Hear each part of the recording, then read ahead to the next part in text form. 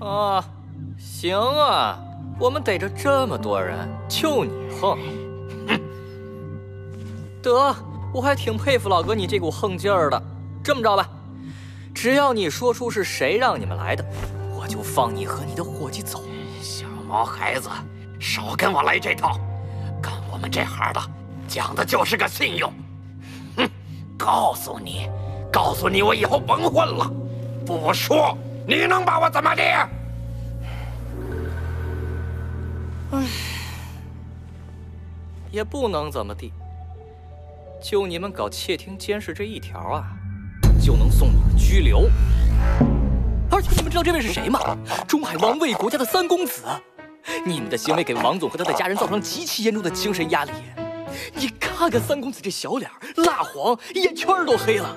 而且，大王总也因为你们的行为得了病，每天那个要吃的呀。大王总是对国家经济建设做出卓越贡献的人，你们骚扰他，就是在破坏我国经济的繁荣发展呀！眉眼及此，好痛，我的心好痛。所以，从这个角度来说，你们的行为所造成的后果是极其严重的，极其严重。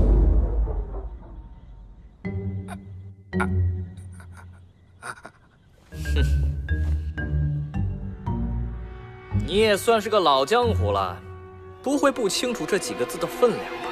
别以为是拘留就能了事的。以你犯的这个错误来说，判你2年不成问题。你是一开始就知道他这么贱才让我找他的吗？我哪知道，这是意外的收获。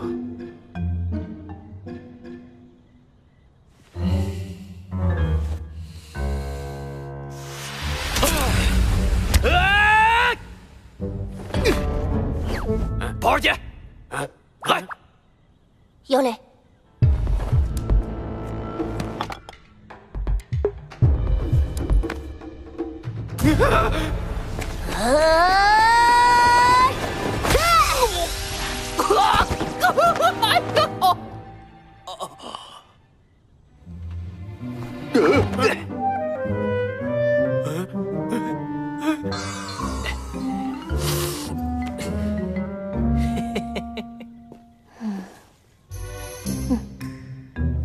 打死！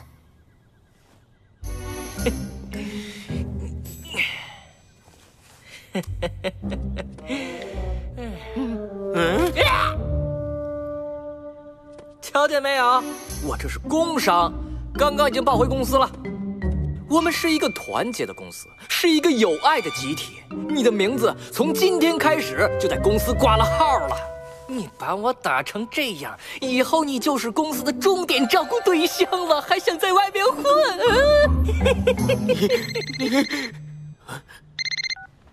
喂，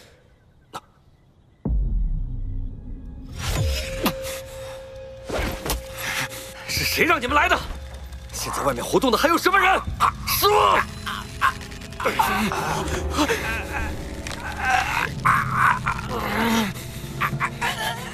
哎，老王，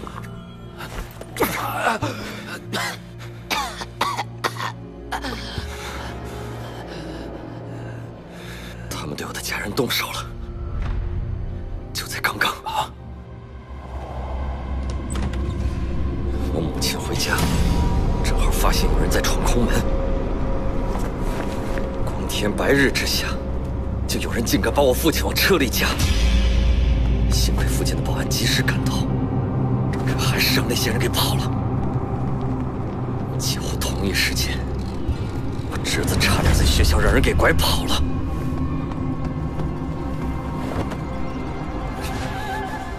不行，我得马上回去看看。哎，别！啊，对你家人动手的人都失败了，那1、2天内他们应该不会再动手。这期间，你的家人是安全的。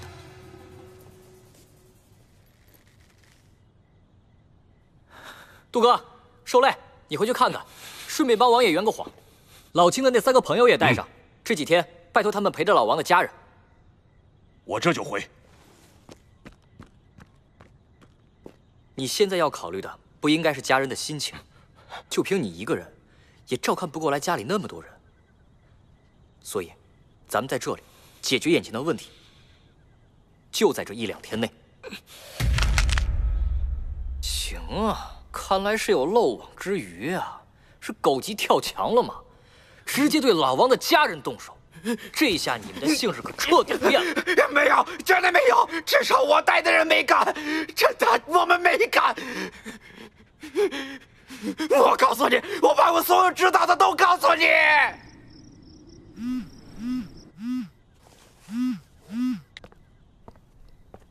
喂，是吗？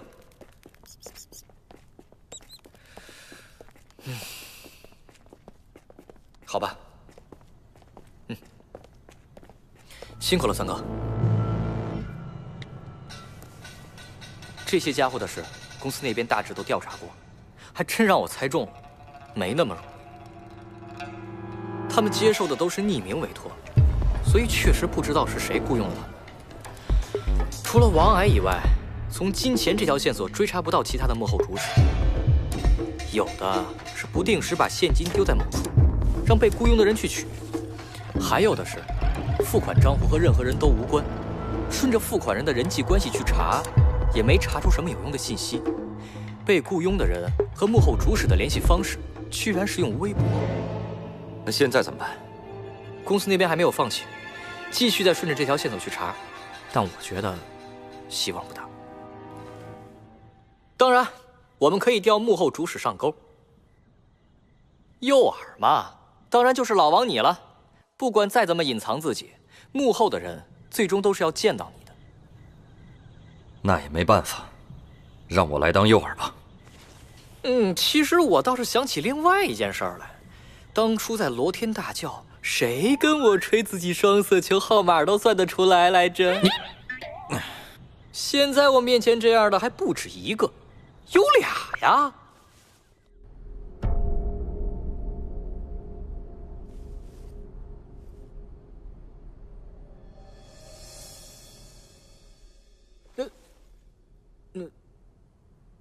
你们俩这是什么表情？我说错什么了吗？你没说错，这是我的事儿，应该由我自己来扛。别，要能轻松扛下来，一开始这么做不就好了吗？一起，算上张楚岚，咱们一起扛下来。一起？你逗我呢？你俩在说什么？到底能不能直接算出来？给个准话啊！ 你能把4盘都归正吗？能。你说3个人一起什么意思？3个人一起怎么占卜？原来也有你做不到的事啊！这是我们武侯派特有的法子。我们祖先发现，内景不是每个术士独有的，所有术士进入的内景其实都是相同的。冯宝宝，待会儿你要守住我们3人。 这样我们人手就不够了，谁看着那些家伙啊？好的。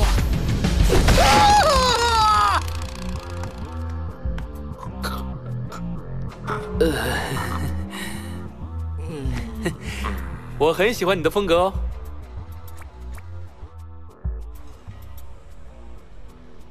首先，由王爷来布局，奇门4盘每个时辰波动1次。这个阵的第一个难点。 就是要在4盘归正时使用，也就是说，3奇6仪、8门9星8神都要落在他们原本的宫位上才可以。这样的时辰可遇不可求，所以在如今的武侯派眼中，这个阵法超级不实用。不过有老王你在，时间上的苛刻要求就不成问题了。然后就是懂得行气之人。 落宫以自己为祭品。据老人说，当年先祖孔明曾经打算凑齐暗合3奇6仪的15门祭品，想以此阵获得通天的力量。不可惜，最后功败垂成。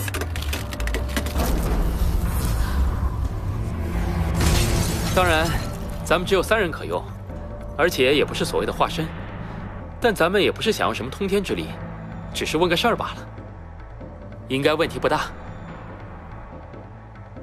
等会儿我占丙火刑法，老王占丁火刑法，行什么法我就不嘱咐你了。老张本不合乙木，不过凑合用了，你就行金光咒就好了。由冯宝宝替咱们守关，咱们3人踏3旗，我以此阵，把咱们一起拉入内情。开始吧。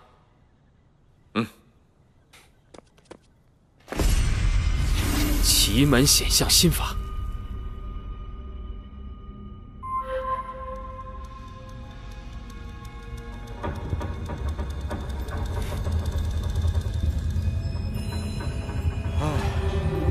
诸葛青，这就是你来找我的真正目的吗？无论用什么借口都好。你想再看看封后奇门？开始了吗？哎，你们在发什么愣啊？我去，老青，你这个阵很费劲吗？都逼得你睁眼了。还没有，还在变甜。好了，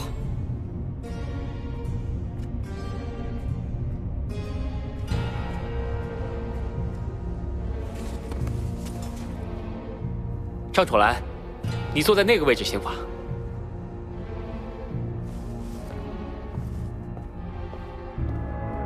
这儿。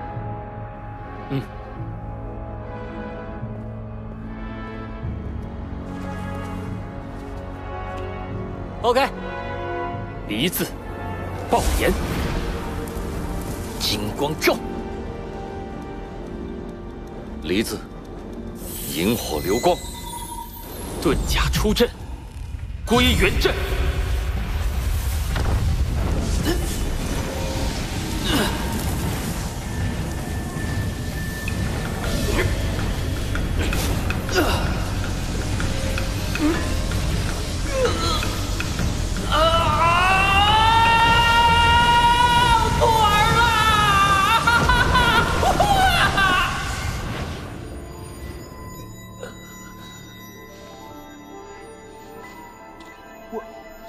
我这是在哪儿啊？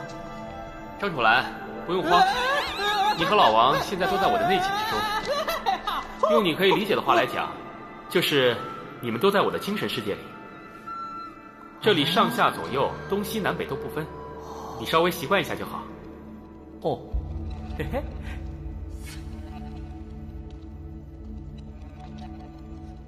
嘿嘿嘿嘿嘿嘿。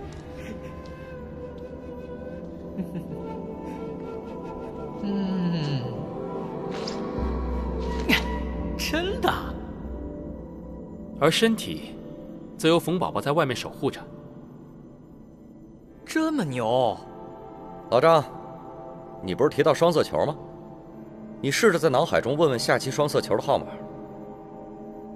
问？怎么问？随便想想就行吗？啊！我去！这就是那个答案。试着打碎它，你就得到了这个答案。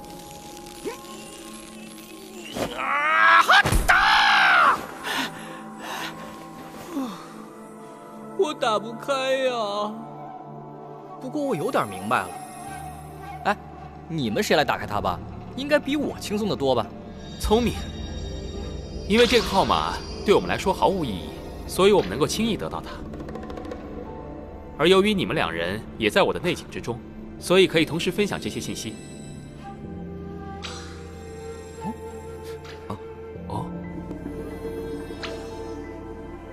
哼，果然，如果是这种不会动摇我的小事，我也能轻易打开。比如明天哪只蚂蚁会被熊孩子用开水烫死这种事儿。哎，如果我们把刚才得到的双色球号码告诉别人会怎么样？这就叫7天，你的命运会被消减，轻则遇到各种不顺，重则横死。惩罚的轻重，视你透露的信息对这个世界的影响大小而定。这个信息通过模糊的暗语传达出去，可以一定程度减弱这种惩罚。这就是术士说话经常云遮雾罩的原因。好了，老张，基本概念你已经了解了。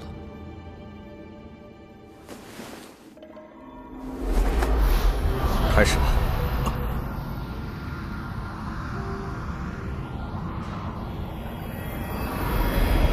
这这就是我们进来要问的事情。这次事件幕后主使身份。我去，怎么看都比刚才那个双色球难多了吧？的确，不然也不会3个人一起进来。而且在这里消耗和损伤的是你们的生命力，要退出还来得及。这些事我当然知道，不用你啰嗦。切，老王，实在不行你得加钱呀。老张，你运雷法，全力攻击那个光球就可以。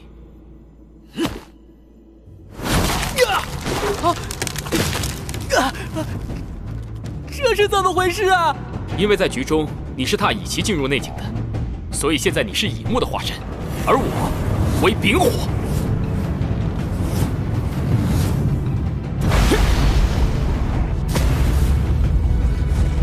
为丁火。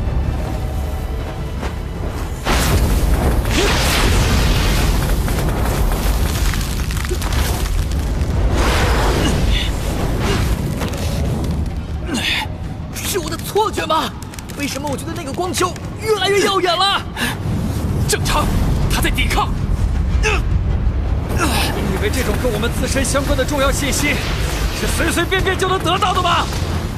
给我做好玩命的打算！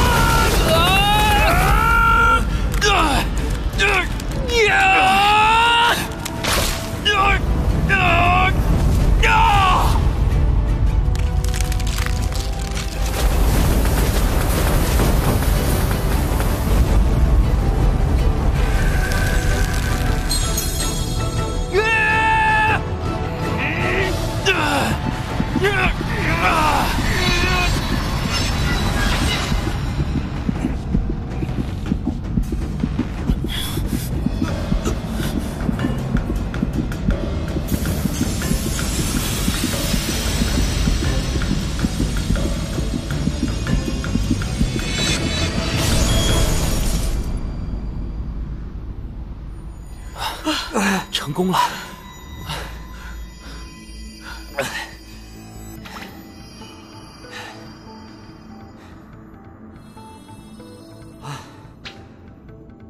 靠我一个人，恐怕要丢掉半条命才能够做到。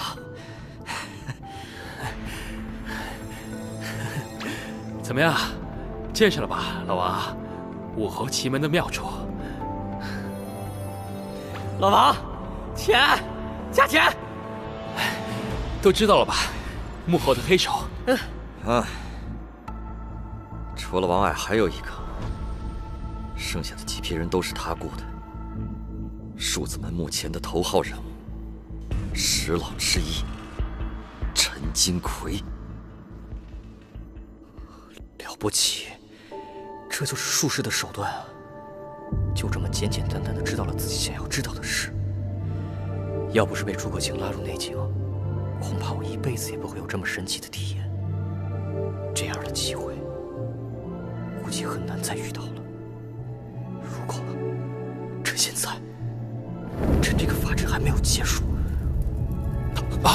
张楚岚，你干了什么？